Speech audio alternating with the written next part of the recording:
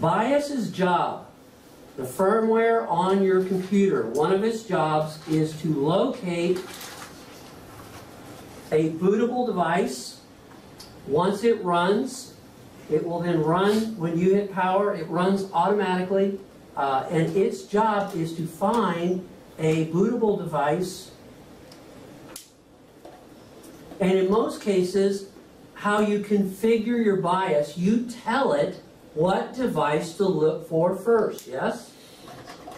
So we'll say, look for the hard drive first, then look for the DVD or Blu-ray, then maybe the flash drive, and then at home you probably never use the NIC, but in an enterprise environment, many times we want to boot to the NIC. So this is the most common bootable. So the BIOS will actually look in the configuration and say, okay, let me go find a hard drive. All right, so what does it find when it finds the hard drive? Let's take a look. So here's the structure of the hard drive. Once the BIOS does find a hard drive on a SATA cable, the first thing that it does is it looks for an important structure. This is found on sector 1. And I would also, in the way that hardware is, hardware always starts with 0. Software always starts with 1. So I'm going to call it sector 0. In other words, this is the very first sector on the hard drive. This is called your master boot record. Very important. This is called your master boot record. So BIOS locates the hard drive, finds on the other end of a SATA cable, finds a SATA hard drive. The first sector is red, and it is what we call the master boot record. Inside the master boot record are basically two elements. One, some executable code. There's actually some assembly language code written in there. And there is also the partition table. And it reads that partition table. This is very important. BIOS needs to find the bootable partition. BIOS needs to find the bootable partition. When it finds the MBR, it runs and executes the code that is in there. That executable code reads the partition and says, oh, I see how they partitioned this hard drive. They just created one big C drive. Okay?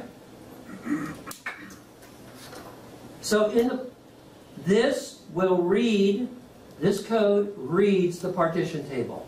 This is very small amount of data. This sector is only, I think, 512 bytes. Not a lot of data. It's not like it's got a big program in it. It's just one sector, 512 bytes. But in 512 bytes, we're able to read the partition table, and we can understand exactly how you partitioned the hard drive.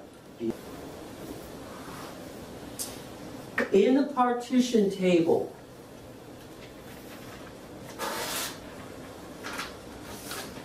as we look at the partition table,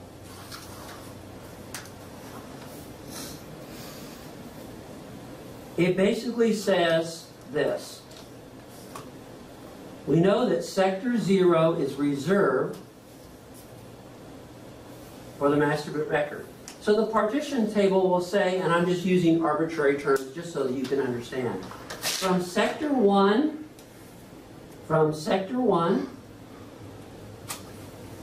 let's say the last sector is 10,000 on the hard drive.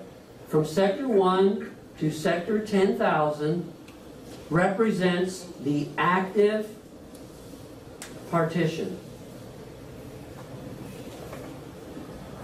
That's what your partition will say. If you had two partitions, it would say from sector 1 to 5,000 or whatever, and it would say, okay, that's the active partition, and then you've got another partition. So the partition table is basically going to say, it's going to tell exactly where you start, what sector starts your partition, and where does it end. It's just that simple.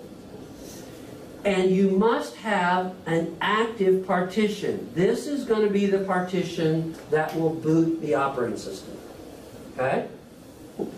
So my active partition is going, you may have 4 partitions, you may have 10 partitions, but one partition must be active.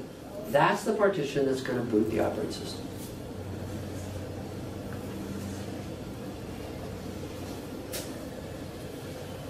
All right. So let's say that this is the active partition. Master boot record is not included. So from sector 1 to sector 10,000 represents the partition that we're going to boot to. The next sector, okay, inside, now we know that starting at sector 1 and it ends at 10,000, yes? This is the active partition. This is the partition that we're going to boot. And this is typically what we call what? C drive. Yeah, this is what we call C drive. All of you know this is C drive. But listen to me very carefully. I'm going to blow this out of the water in a minute because Microsoft, this is the way we did it all the way through XP, all the way we did it historically. All operating systems did it like this. But when Microsoft brought in Vista, listen to me carefully, Windows 7, Windows 8, Microsoft is going to change this. So hang on. We're going to talk about it. So the first sector in the active partition, now I'm inside. Everyone, this one's outside, yes? Yes. This one's inside. This one is called the boot sector. This is very important. This is where viruses used to love to go. So if I was a virus writer and I wanted to infect you every time you booted up, what I would do is write a small amount of code. I would take what was in here, overwrite it, put my slick little code in there, and I would add my virus to the operating system every time you booted up. Was that fun? These are called boot sector viruses. In the boot sector is basically the information to boot the operating system. Listen carefully. When the boot sector, both the master boot record and the boot sector are created when you install Windows. When you install Windows, those two sectors are created.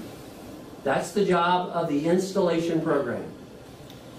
Yes?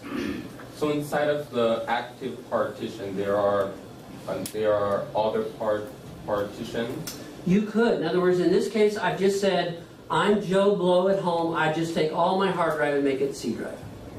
Okay? Is that what we normally do? We typically do that.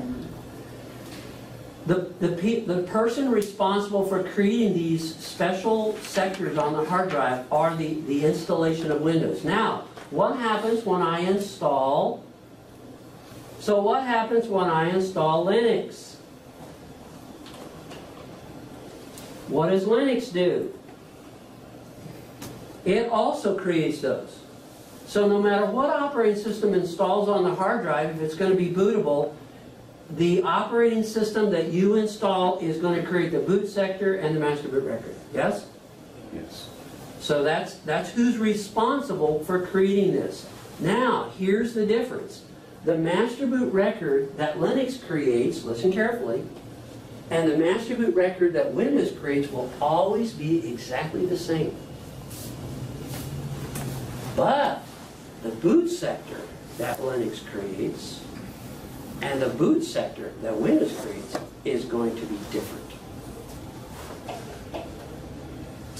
This has to be the same for both operating systems, but this one will be customized so that it installs what? Windows. And if I'm Linux, Linux will customize this so it will boot up. Windows. Okay? Does that make sense? Yes. All right, everybody comfortable. These are two very important. You must understand the boot sector and the master boot record. These are two critical structures.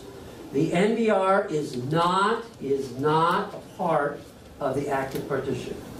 The boot sector is. Now listen carefully.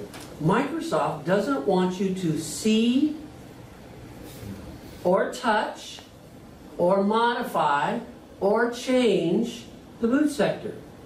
So you say, well, Mr. Vanderbilt, I've been using Windows forever. I've never seen that. That's right, and you won't either.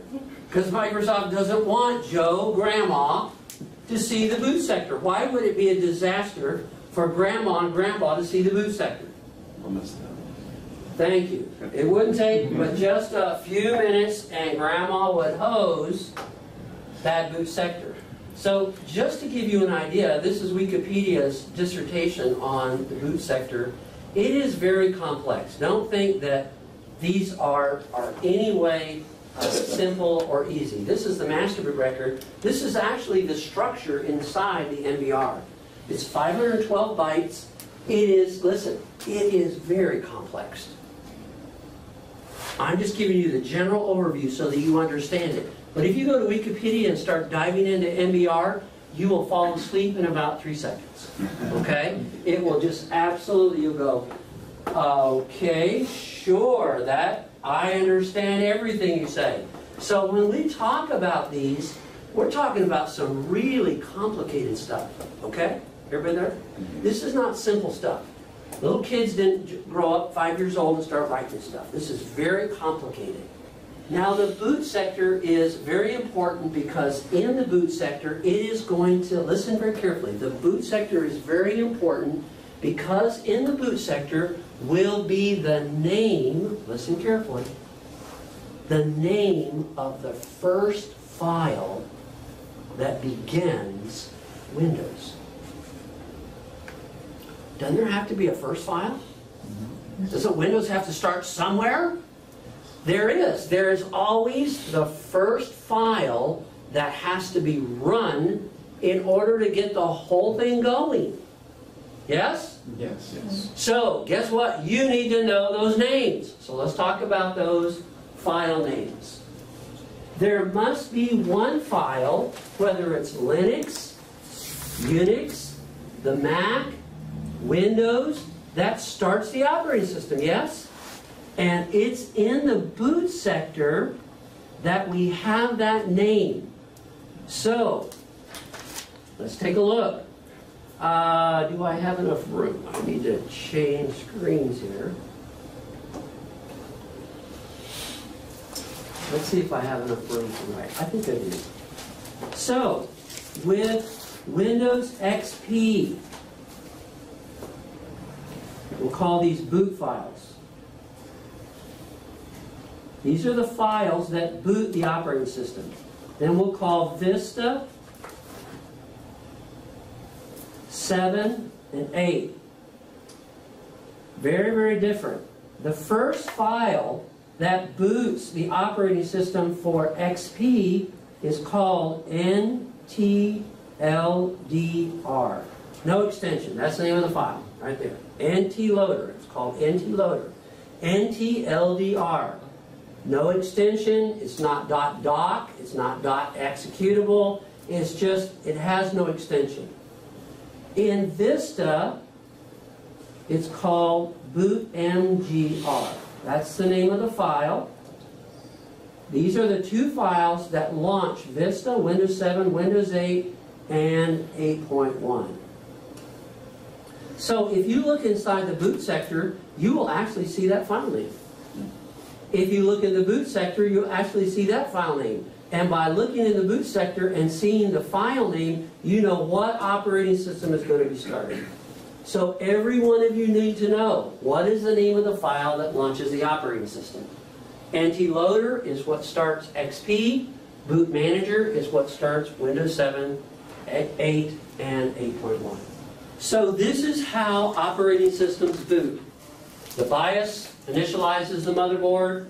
It then looks into what you have set up in your non-volatile RAM, it'll say, okay, what does he want to boot up to first? And it'll say, you've chosen a hard drive, yes? Because you had to do that, or you just left it default. It'll say, okay, let's go into memory. Oh, he wants to boot from the hard drive. Is there a hard drive at the end of the cable? Yep, there it is. Let's read the sector 0. We're going to read sector 0. We're going to read the master boot record. The master boot record will then say, look, he's only got one partition. It's from sector 1 to sector 10,000. Then it's going to say, okay, let's go to sector 1. That's where this active partition begins. That first sector is called the boot sector. It will then read that sector, and it will look for the name of the boot file. Once it knows the name, then it's going to expect that file to be only one place. Now hang on here, because I'm going to blow your mind here in a minute. Okay, is it getting fun? This is very cool. It expects these two files to always be, what is that? Give me more technically correct. When I put that in front of you, you should have a very technically correct answer. The root of C drive. It expects those files to be in the root of C. So, if these files are very, very important, very, very critical in order for Windows to run, what do you think Microsoft is going to do with that file when it puts it in the root directory?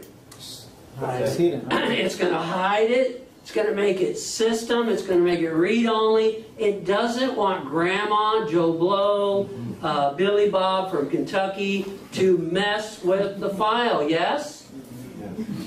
And so Microsoft, it's not going to be easy to find that file because Microsoft, right off the bat, is going to hide the file, make it system, and make it read-only. Because if Joe can see it, he'll probably what? Got it. And then he'll wonder why his machine doesn't boot. Now keep in mind, when we get into operating systems like Windows 7, listen carefully, Windows 7, Windows 8, Windows 8.1, Microsoft secures the root. And it doesn't allow users, in other words, when you log on and you are a user, you cannot mess with this directory. Yes? You can. Now, if you log on as an administrator with different rights, then you can add files to the root, you can rename files. But if you're logged on as a user, not an administrator, then you do not have rights to add files, rename files, change files, do anything. Because Microsoft is protecting that root directory, because in it are critical files. And so let's pop into Windows 8.1. I'm going to, first of all, go to C drive, and I'm at the root. And in my case, I've already went to View, and notice I have allowed what? Notice up here? So what have I allowed myself to see? Hidden items. So I want to see extensions, and I also asked to see what? Hidden items. So if that was unchecked, now I can go to Options, and I can go to View, and this is where you, as a tech, need to be able to go. So if I want to see these system files, these very critical things, then I'm going to have to say, do what?